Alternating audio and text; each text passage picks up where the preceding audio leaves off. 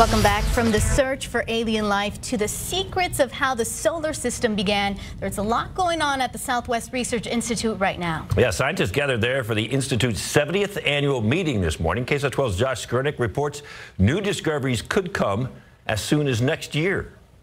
New Horizons is on its way to new discoveries deeper in the Kuiper Belt. The New Horizons satellite is hurtling towards the farthest reaches of our solar system at 1 million miles per day to answer, in part, where do we come from? The goal, to see an ancient Kuiper Belt object up close for the first time in January of next year.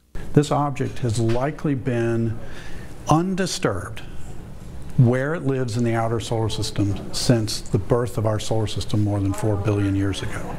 It really is a link to the distant past. It's just one of the projects creating buzz at Southwest Research Institute's 70th annual meeting today. It's definitely a practice of patience. It took New Horizons 9 years to get to Pluto, and will take another 3.5 to get to the Kuiper Belt. But at least they have a head start. A proposed mission to search for life will have to start here on Earth. We think that there is evidence for hydrothermal activity. Their satellite orbiting Saturn just burnt up in its atmosphere. But scientists want to go back to the moon Enceladus. They found hot vents in the oceans, a possible sign of life. We want to just try to answer this basic question: was there a second origin of life anywhere in the solar system or universe?